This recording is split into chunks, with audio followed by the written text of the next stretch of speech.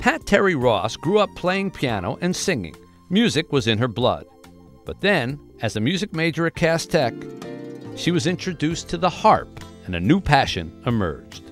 When I plucked the strings for the first time, I remember thinking, wow, what a cool sound.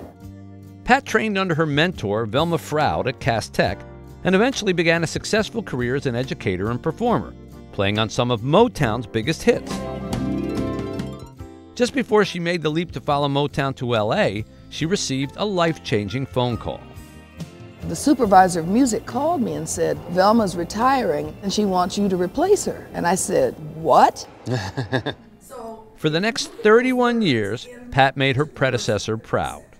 As programs began to disappear in Detroit public schools, you start to wonder, where will the kids get that sort of discipline that is different than just solving a math problem? So what it made me have to do was to learn to teach in a new way. Pat Terry Ross can now be found in the classrooms of Wayne State or on the stage performing with the Michigan Opera Theater and her group, the Eason Trio. But it is her students that continue to inspire her. And when I hear back from students who will say, you gave me the discipline, I look at that as a hallmark of life. Oh, you gotta have harp. That's what I heard. You gotta have harp. And with plenty of harp, Pat Terry Ross is creating beautiful music right here in the heart of Detroit.